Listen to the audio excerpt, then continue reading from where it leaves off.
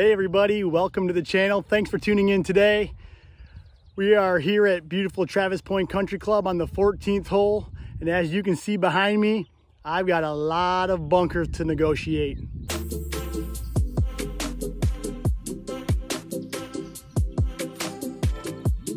Today, we are going to talk about all things greenside bunker shots. Okay, so how do we get ourselves set up to hit our standard greenside bunker shot? This is a pretty standard shot. I've got to fly the ball about, I'd say about 20 to 25 feet. And then I got a little bit of green to work with so the ball can roll out. Oftentimes I see players make the mistake of putting the ball too far forward in their stance. And they also tend to set up too far open. So we're gonna start by creating a nice neutral setup in the sand.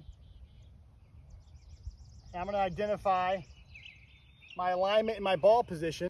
So here I have perpendicular lines. One's gonna be my alignment and the other is gonna be for my ball position. I'm gonna have my feet, my knees, my hips, and my shoulders just a little bit to the left of this drawn target line. And I'm gonna have the club face open just a little bit. So when I open the club face, I effectively make the club have more bounce, and the bounce is the part of the club that will help the club slide through the sand. If you're a player who leaves the club in the sand a lot, you're probably digging too much with that leading edge, and there's a good chance that you're not playing your club face open enough. I oftentimes see players do a lot with their arms and hands to try to create lift to the golf ball. And while your wrist and how your wrists hinge and unhinge is going to be a huge contributor to creating the best outcome every time, we really have to focus on utilizing our trunk, our shoulders, our chest, our upper body to create the energy for these shots. As I've talked about in a lot of other short game videos, the trunk or the top half of my body is going to be the primary rotational force that really energizes this golf swing and creates the force I need to move this golf ball. What's very important here is that we create a stance that's a little bit wider than you would normally on a short shot. I would say something that's going to feel more like a 7-iron up to maybe even like your 3 wood potentially, depending on the player. So you're getting nice and wide because we're on the most unstable surface we have in the entire game. It's sand. So we have billions of grains of sand beneath us that are able to move more freely than the turf would. So we want to create a great deal of stability right here, and getting wider will help us do that. Then as we get this little wider stance here, I have the ball again in the middle of my stance. I've opened the club face, pointed it a few degrees toward the right.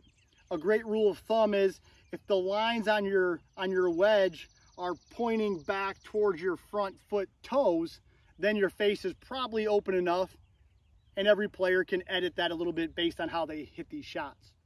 And I really make sure I create a good bit of pelvic tilt here, more so than normal, because as I tilt my pelvis and move my rear end back and my chest forward, I'm now creating a steeper plane to swing on, which is really going to help me hit down into this ball without having to feel like I'm chopping up and down with my wrists. So here I am, my weight's nice and solid. I've tilted a little bit more than normal. I feel like as I've tilted, the handle actually gets lower, and as it gets lower, that helps it swing more vertically on the way back. Again, this allows me just to turn my trunk and allow the wrist angle I've created at address to function as a nice little hinging mechanism for this swing. So once again, my stance is nice and wide. I've tilted. You see how low my hands have become now. And now I'm going to put a little bit of extra pressure in my lead leg by flexing my left knee or my lead knee a little bit extra to create more force in that front leg. I'm looking about 1 inch to 1.5 inches or approximately a ball's width behind the ball that I'm actually going to strike the sand. I'm a big advocate of setting up in a position that allows us to make the same feeling swing sensation all the time with the dynamics at address, the face angle, our body position, and our pressure in our feet are going to all create the variation in the launch of the golf ball. So like other short game shots, I'm putting more pressure in my lead leg because my lower body is not rotating nearly as much as my full swing would. And I'm doing it here very wide this time because I'm all about creating stability because my top half is going to be creating a lot of force, and I need to stabilize it here, because when I enter this sand and intentionally hit the sand first, I know it's going to slow down my club head. And the only way to keep this club head moving, folks, is by keeping the handle moving, which is attached to my hands, my arms, and my trunk. So once again, my trunk becomes the engine for this entire shot. So here I am, I'm gripping down a little on the club. I'm tilted. I'm tilted over a little bit more than I would normally on a short shot. I put a little bit extra pressure into my lead leg. And as soon as that pressure gets there, folks, I leave it there until the ball is long gone. Now the handle's low. I'll give myself a couple little shoulder turns to feel that club moving up into the air nicely. And then the last thing I do is I put that last bit of pressure on my left foot. I look down, not at the golf ball, but about that ball's width spot behind the ball where my club is hovering. And then I just focus on turning my chest and shoulders through the strike.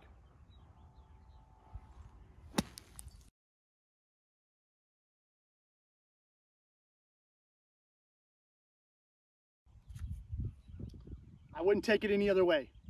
You'll see as I finished, I turned very forcefully with the top half of my body, but my lower body only rotated enough to support my top half. We are going to use this basic concept of setup with tilt, forward pressure, a slightly lower handle, and an open club face as our standard as we move around to hit the higher shots, the lower longer shots, and some of the other unique shots that we get presented in these bunkers. Thanks again for tuning in, everyone, today. I hope you enjoyed today's segment about greenside bunkers.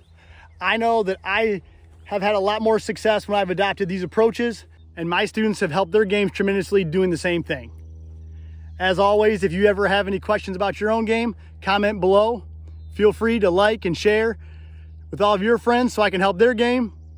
And we will see you next week.